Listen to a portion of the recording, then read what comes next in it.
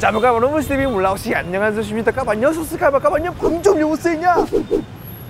Ok thì ngày hôm nay Woossi đã cầm 100.000 và đã tới đường Trần Bình Trọng rồi các bạn. Sorry chú.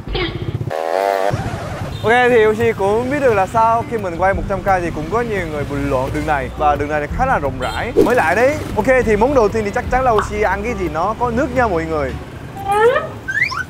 Wow có mùi xăng. Ok, bây giờ Woossi đang ở đường hẻm 57. Món đầu tiên là mình sẽ ăn bún măng bò. Bà Dú. Chào cô, cho con một tô bún măng bò, tái hột gà 32.000.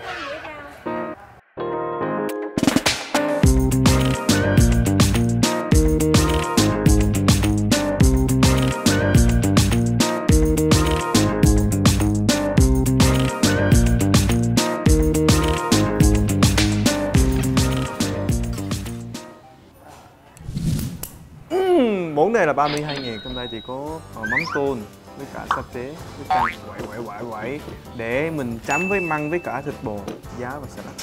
Có một nồi hành rồi nè. Cơm thì okay. Mời cả nhà ăn cơm. Tô rất là nóng nha. Canh trước.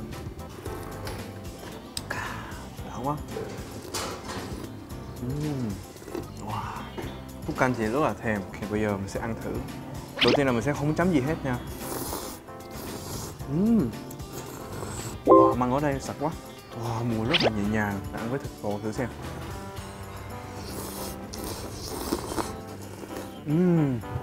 Wow, rất ngon. Bây giờ mình sẽ chấm. Thực sự mình nghĩ là món này là ăn cay thì mới chuẩn rồi các bạn. Lấy một ớt, sau đó mình sẽ lấy cái này. Thì nếu như vậy thì nó rất là cay, nhưng mà mình sẽ chấm ít thôi. Bún và đủ luôn.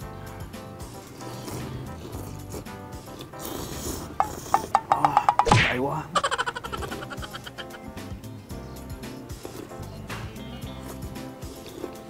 Giờ mới chuẩn á. Là nãy Woossi không có để hột trứng gà. Wow. Măng. Rất ngon các bạn, rất ngon. Gạo nước sâm. Wow, cảm ơn cô. Nước súp rất là ngon. Cái vị măng với cả vị cà chua, cả vị súp ở đây nó rất là hợp nhau. Và món này thì phải ăn nóng, khi mà Woossi cầm chén lên thì rất là nóng luôn á. Xếp nữa là bỏng tay luôn. Cảm ơn chú bộ. Ăn kiểu Hàn Quốc. Đây là Nhật Bản.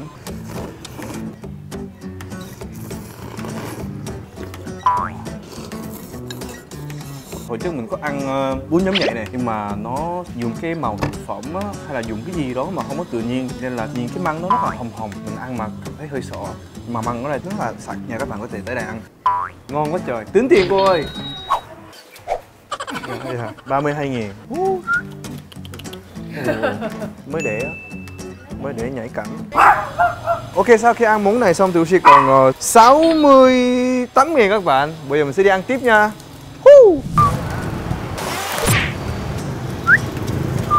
Nope. Đúng là hôm nay là 100.000 đã quay lại rồi. Hồi trước Woossi quay 100.000 là lúc nào cũng con chó. Và đây là bánh bao Bạch Hổ. Địa chỉ ở đây là 56 Trần Bình Trọng, phường 1, quận 5, thành phố Hồ Chí Minh, Việt Nam, Trái Đất. Chị ơi, cho em lấy một cái bánh bao Bạch Hổ. Cốt không là cốt muối. Cốt muối à? Rồi. Ồ dạ, cảm ơn ạ. Cái này là bao nhiêu tiền ạ? 22.000. Cảm ơn ạ. Ok thì món này là 22.000 và sau khi Woossi mua xong thì Woossi còn có 46.000. Mà ở đây thì người ta tới đây mua rất là nhiều nên là Woossi sẽ qua bên kia xong rồi ăn luôn nhé mọi người. Bye bye. Ok, bữa trước Woossi đã tới đây, Woossi đã thưởng thức món ăn cacao đá và tắm. Còn bây giờ thì mình sẽ vào trong đây ăn cái món khác. Nope. Mưa rồi.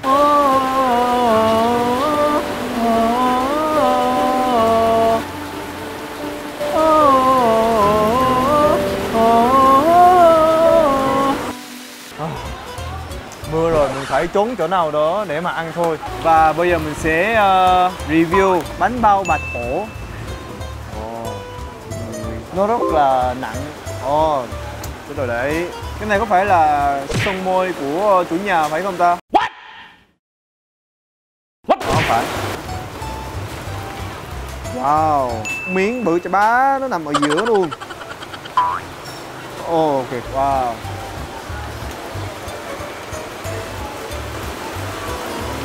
Đúng là ngửi và ăn là khác nhau thì ăn siêu ngon hơn. Rồi thì có trứng muối nè.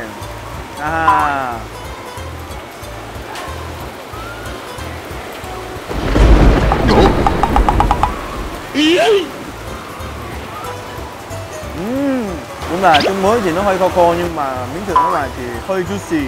Đó, thấy không?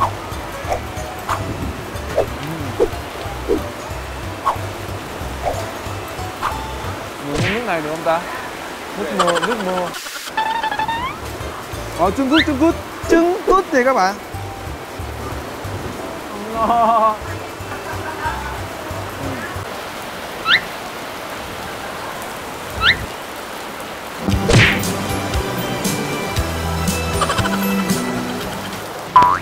Ngày hôm nay mưa rồi. Bây giờ trên tay của Woossi thì còn 46.000 các bạn. Chắc chắn là mình sẽ quay lại những ngày mà không có mưa nha mọi người.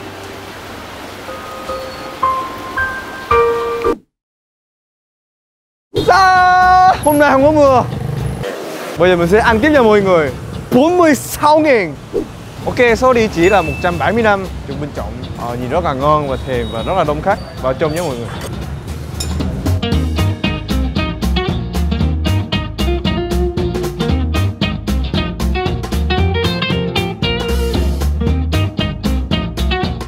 Cái này là 31.000, cái này gọi là cháo thập cẩm. Trong đây thì chắc chắn là sẽ có quýt rồi bánh, cái này bánh gì ta quên là bánh quẩy. Ok, thì bây giờ mình sẽ bắt chanh. Cái này hình như là ớt với lại gừng phải không ta? Nó không chỉ đỏ đỏ mà là nó xả hả? Xả với ớt hả? Ok, xong bây giờ bỏ gừng. Tiêu 3 lỗ, 5 lỗ. Tuyệt vời. Vậy cá nhân có 31.000. Sai.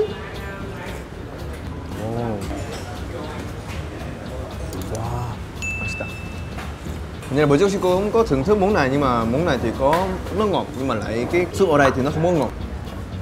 Cũng có nhưng mà không có nhiều. Ở đây người ta cắt bánh quẩy và thịt mỗi thứ nó đều.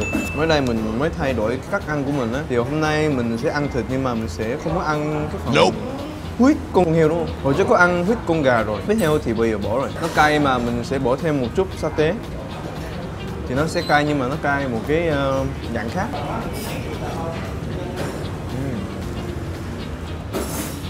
Nóng. Ngon quá vậy. Cái này gan đúng không ta? Thường thường là người Hàn Quốc á, khi mà ăn cháo thì là người ta không có bỏ vào ớt nhiều. Người ta chủ yếu là làm cho nó ngọt, làm cho nó kiểu bảo vệ cái ruột của mình thôi. Nhưng mà ở Việt Nam thì có cái là người ta làm cháo kiểu rất là nhiều kiểu. Người ta sẽ bỏ ớt này, bỏ chanh rồi bỏ gừng này các thứ. Mà Hàn Quốc thì đơn giản. I love Vietnam. Người Hàn Quốc là hay ăn cháo vào lúc bị ta bún hoặc là đi buffet. Trước khi mà mình ăn những cái món chính thức thì người ta ăn cháo để mình bảo vệ ruột của mình. Mà Việt Nam thì buổi sáng ăn được, buổi trưa ăn cũng được, buổi chiều ăn cũng được, buổi tối cũng ăn được nữa. Buổi tối mình ăn cháo thì dễ tiêu hóa hơn nên là tốt hơn là ăn mì. Chả cá siêu ngon. Bộ duyên hả? Bộ duyên. Em chấm một lần thôi.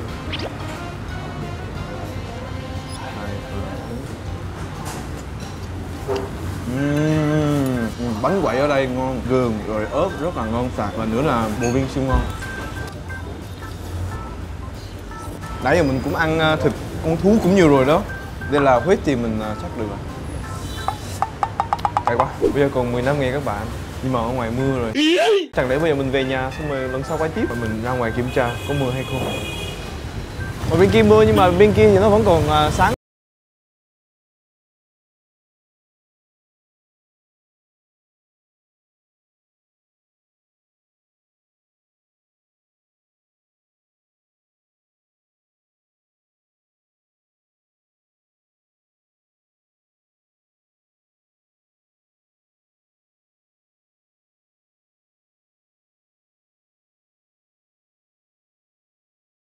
5.000 thôi. À, cô chủ bảo rằng là cái món này thì kiểu